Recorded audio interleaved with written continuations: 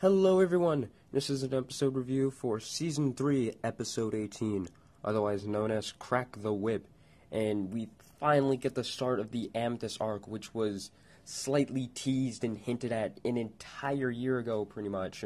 I even did a theory about this. This was my very first theory I did on this channel, and it was about these certain episodes, or these certain episode titles that got leaked, and I was talking about if Amethyst was gonna betray the Crystal Gems or go rogue and do her own things. So far it doesn't look like she's going to be doing that. It's just going to be her own little story arc that we're going to be having. I don't know how long it lasts. I'm going to say up to 3 episodes, probably the rest of the week. So starting from Crack the Whip and up to, I have no idea what Friday's episode is, but past Bismuth most likely. But anyway, the episode, I really liked it. It's everything that I look forward in an episode. It's an Amethyst episode. She's my favorite Crystal Gem. Once again, the episode was great. We got everything that everyone's been asking for. We get Amethyst and Jasper interaction. People want to know about that. We get a good fight. It wasn't, I mean, I wouldn't say it was the best fight, but it was a pretty good fight. It took up a good chunk of the episode. We finally get Stevonnie again. She's here as well. We get Stevonnie with a sword and shield. And we even get her riding Lion. We got everything we finally wanted. I thought we were going to get that like at the finale, but nope, they brought it towards us a lot closer than expected, and I love every bit of it.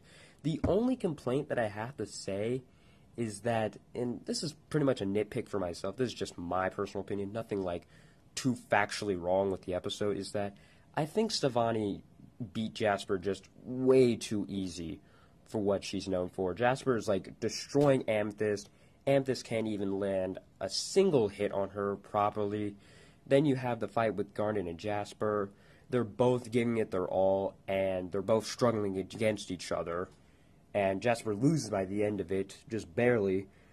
And then you have Stevonnie, who just comes out of nowhere, who just pretty much punk stomps Jasper with no real effort. I know Jasper wasn't also really trying.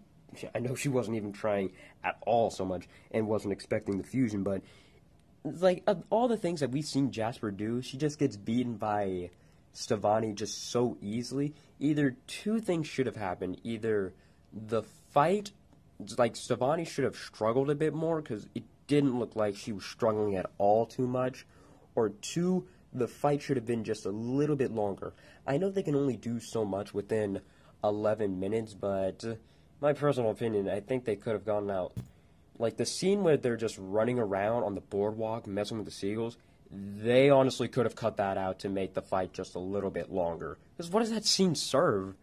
Like, nothing. They're just kind of goofing around. I know that's the point of the first part of the episode, but like, that doesn't do anything too much. So, yeah, that's just my personal opinion on how that should have worked out.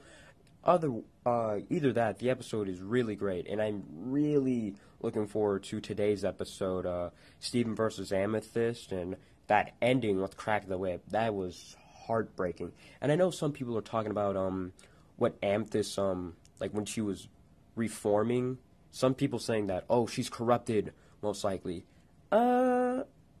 If that's possible, I'll make a theory about that if someone already doesn't make it already, but I don't think she's corrupted just yet. I think that was just to show off, like, one of her other forms. It was her previous form, the one with, like, the big leg and big arm. That's what it was.